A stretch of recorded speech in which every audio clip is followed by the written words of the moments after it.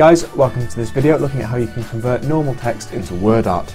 So I want to take my halogens title here and I want to convert it into a WordArt. To do that, nice and simply, all I do is I go up to my Insert tab at the top, and then all the way over on the right I have a WordArt drop down menu. I'm going to click on that. I'm going to choose the one I want. My font's yellow, I want to keep it yellow, so I'm going to go with this one. So I'm going to click on that, and then I'm going to position it. So to do that, I'm already in my drawing tools, my format area. What I want to do is click on position, and I'm going to have it in the center. So I'm going to click on that, it's the center of the page, and I'm done.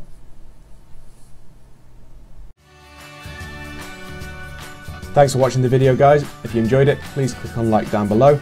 You can also subscribe to my channel, that will be a great help. You can visit my website and you can have a look at my latest videos. Thanks for watching.